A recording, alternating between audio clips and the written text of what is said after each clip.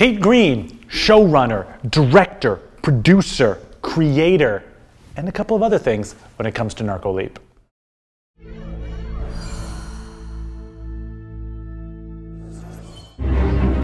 Action!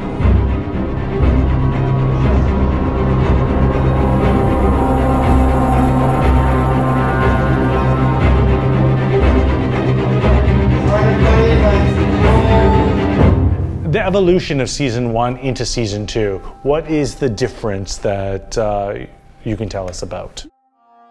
The main evolution with Kelsey is that she really is starting to use her power and fine-tune it and really take control of what she's able to do. In terms of her mom, Helen, I am thrilled with how that character has evolved. In season 1, she very much was the nagging mom and very one-dimensional. And I'm thrilled that this season we've created another layer to her character and kind of a backstory that explains that that was actually just a bit of a facade that she had going on, and there's a much deeper depth to Helen. And did you know that in season 1, or did you guys between the break go, we're going to make this change?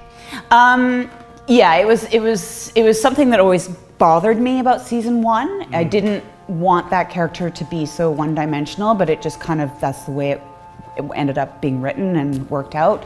And so it was a conscious decision within the break that I was like, okay, this needs to change. Like, this is, you know, really strong female character that needs to have more to her.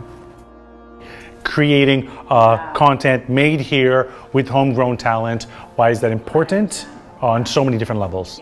NarcoLeap, when I think about NarcoLeap and the BC film community, and how they've rallied around this project, I actually start to get like a little emotional, because there's been so many people that have helped and supported, and from when I created it in the Women in Directors Chair to, Keslow Camera and like the equipment houses and Whites and like all these people that support this project. And it's important because at any moment, something could happen. I mean, we live in the times where anything could happen, but our dollar could decrease, the tax credits could change, the borders could close. Like, our service industry is a wonderful thing to have in BC. It pays a lot of mortgages, it pays a lot of braces and college tuition fees for a lot of people, and it's a wonderful thing that we have here in BC. And I hope that it continues forever.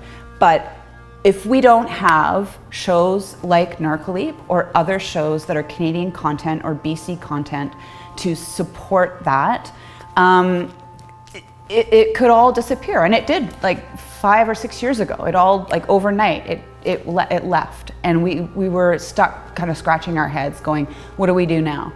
So having these stories too that are content that comes from here, from our writers, from our directing and producing pool here in BC. It's, we're not just a service industry, there are a lot of creative people here, and we need to fully and completely support that. Let's talk about the last scene. It was done as a oneer. I don't even know what that means. Define to me what that means, and why did you do it that way? You can tell me about the circumstances, and then also tell me what you intended to do with it. And also, like, the serendipity of just like sometimes things work out. I always felt like I was racing the clock, and I think most directors or filmmakers feel that way. And that day in particular, we were shooting pretty much one scene, which was the final scene, which I wrote. So it's all self-inflicted pain. So it was such an emotional moment too, because it was this character, Kelsey, that I'd lived with for almost since 2015. And so it was like, we did one take and we were running out of time. And I was trying to get like, okay, like, let's just get a master. Let's get, let's just get something in the can. Like, we were so out of time. And we did it. And like, I was like at the monitor, like crying. I was like, oh my God, I think that's good. Like, I think we don't, need any more, because it worked out perfectly. Like, she's saying goodbye to everybody and the camera just follows her, and it's like, it was not meant to be that way. It was, you know, I was going to cut to reactions and everyone looking at each other and, you know, looks, you know, and then like she gets into the Chevelle and drives off into the sunset. But after that first take, I was like, oh my God, like it was perfect. You do a lot of roles in this show. You have a lot of positions contributing. Lay that out for us. What do you do? So, created the show, I produced it and got the funding for it. I wrote one of the scripts this season. I directed season 1 and 2. I sweep up cigarette butts and I empty garbage cans. Chief bottle washer. Yeah, I do everything and anything that I can. And you also appear in some capacity. Maybe.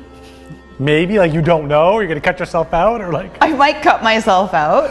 There was a few fans online that wanted me to do a cameo. Okay. So you will have to watch the series, okay, and see if I made my cameo or not. On a bigger picture of why people should be watching this. Well, NarcoLeap's the story of a young woman who's really coming into her own, and she's kind of figuring out the world and life and love and relationships. Meanwhile, she's got this really weird thing that keeps happening to her. And so I think that the story of NarcoLeap is really about a young woman finding her inner strength and her own superpower and how to use that. And it kind of feels like we all need that these days. So I think that's why people should watch it. They'll get inspiration and kind of, I think, find it relatable in a lot of ways.